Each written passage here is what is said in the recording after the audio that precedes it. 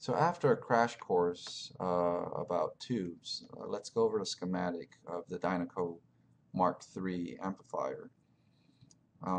Basically, 117 volts AC gets plugged into the wall. The voltage, the AC voltage, goes through the power transformer, the P782 transformer, and it gets stepped up to about 430 volts AC. And the rectifying tube, the GZ34, gets the stepped up 430 volts AC on uh, pin 4 and pin 6, and the cathode at pin 8.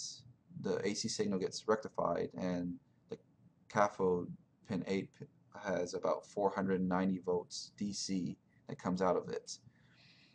As you can see, the heater filament between 2 and 8 gets 5 volts AC to heat up the cathode. And this 490 volt DC just keeps on going and goes through this first filter capacitor. Now this capacitor right here is 30 microfarads, and it's only rated at 525 volts. This capacitor is actually underrated. It needs to be rated at least 550 to 600 volts bare minimum, and I actually increase it all the way up to 800 volts rating. But this capacitor right here is the very first thing that goes bad in this amplifier.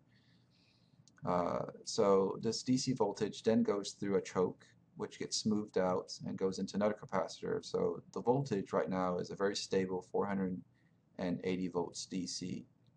This 480 volts DC then goes into the output transformer, the A431. It's center tapped into the red wire. The red wire is the center tap of the 431 output transformer.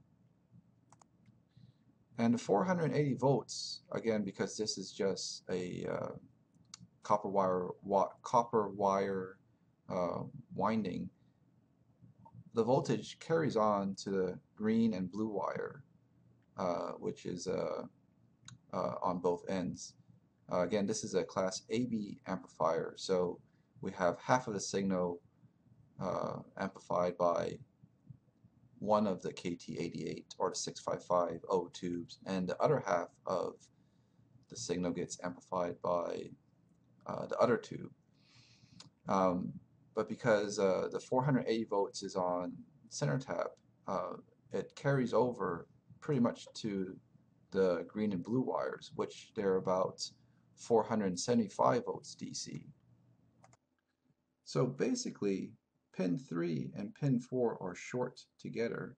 Now this is a unique setup because they're taking the output screen and they're shorting it to the anode.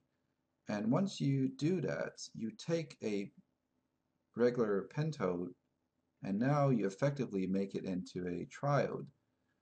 Now why do we want to take a pentode and reduce it back into a triode? Is because once you short these two pins together, this is called a triode strapped pentode circuit, and it actually improves the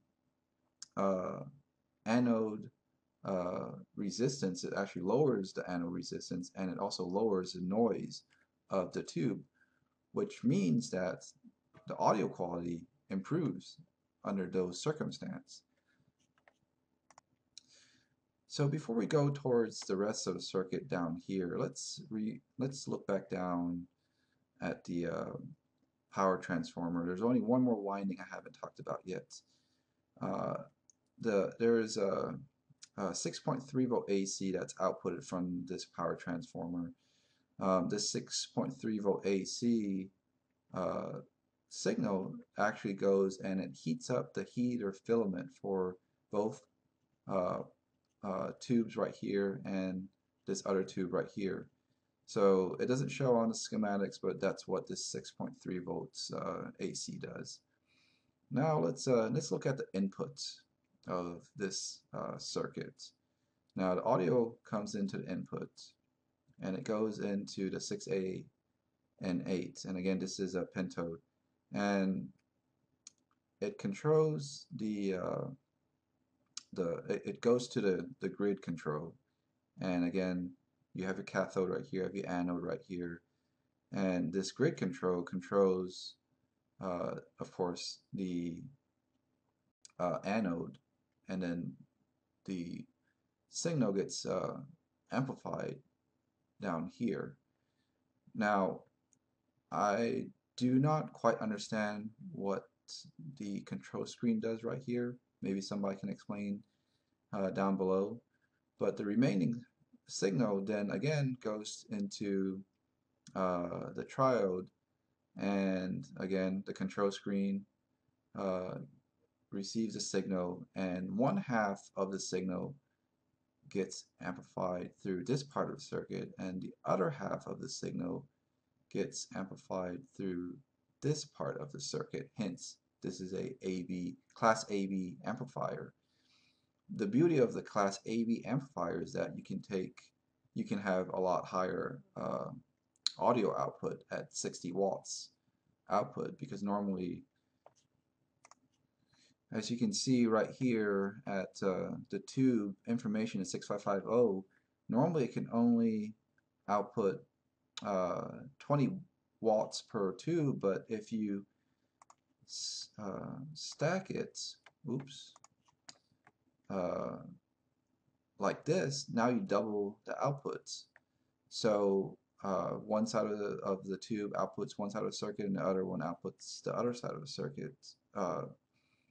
To bring this into more perspective, this is all I found on Google doing a quick Class AB amplification, but basically you can see the input signal comes in here, and then half of the signal gets amplified here, and the other half gets amplified here.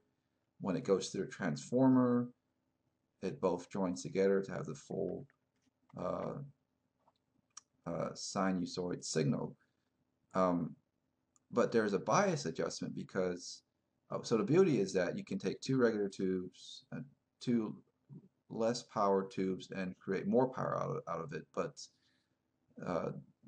the issue with a Class AB amplifier is that when they join the two signals right here, there can be a distortion, or there can be a out of alignment at where it joins together right here. So, which brings back to this circuit right here. That's why when one half of the signal goes through here and the other half goes through here, goes through these two audio caps right here, the AC signal basically just goes straight through there, and then it requires a bias of the voltage. On these 2 points right here, it's about negative 55 volts, and you need to adjust it so that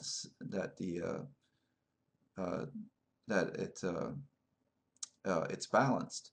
In order to adjust it, which goes all the way down back here to the pot that's on, let's see if I can find it real quick. Oh, there it is. Is there better? Okay, there we go. This pot right here, that potentiometer is what you adjust to change the bias on it. And if you have it biased correctly, on pin 8, you'll have 1.56 volts DC. That's when you know that you've biased it correctly. So that's pretty much, of course, the audio after it goes through a transformer, then it outputs on the other side of the transformer, and you hook up your speaker to, if you have an 8 ohm speaker, then you hook it up to the 8 ohm, of course. So that's the basic idea of the schematic.